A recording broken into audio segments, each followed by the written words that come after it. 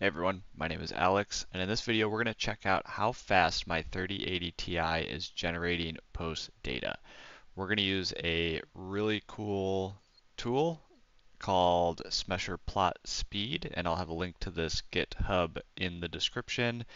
It is a great way to not only get the speed that your card is smeshing at, but also the expected completion date, and you can even report your data up to the cloud and actually see and compare yours with everybody else's. So we are going to jump into the terminal here, and uniform is where I have my 3080 Ti going, and let's attach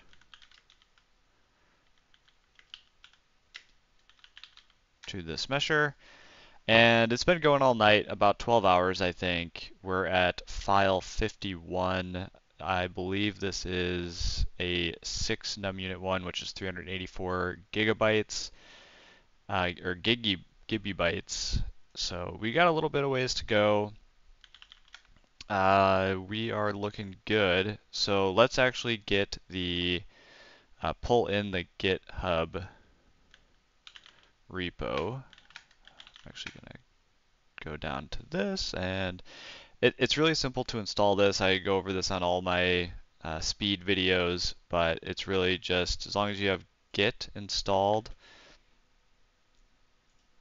you just copy the Git clone and then move back over to the terminal, drop that in there, and now you can cd into Spacemesh, and then plot speed is the one you're going to want. There's other scripts and stuff in this. Let's just move it back one more. There's also generate posts, so I'll do a video on this tool as well, but it helps you, like if you have multi-GPU and you want to create post data with multi-GPU, that tool is really cool to use. But for now, we're just going to be using plot speed, and it's super easy to use. I'm going to run it with sudo because I have my post data mounted on a second hard drive, and it doesn't seem to like it if I don't use sudo. So sudo python 3, and then we're going to do smesher plot speed pi, and then the directory where everything is, and mine's in media/post data.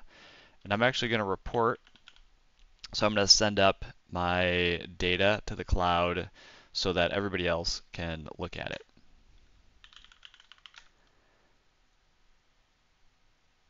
All right, so 3.86 megabits or megabytes per second here, which is actually really good. 3080s, I think they're, low, maybe mid 3, like 3.2, 3.4. So a Ti looks like you'll get a little bit more out of that. My average plot speed is 3.78 megabytes, and I'm only have 20 hours left. That's not bad. That means by this time tomorrow, I will have completed this 384 gigabyte file. And I sent up the report. So let's check out the report real quick and see how I'm comparing against everybody else.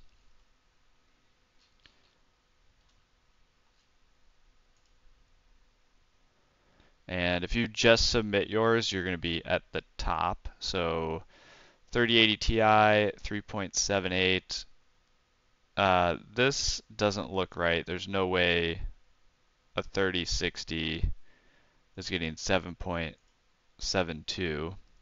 This is also off. Two 2080s, definitely not. These three are actually, some of these are mine. These two are mine.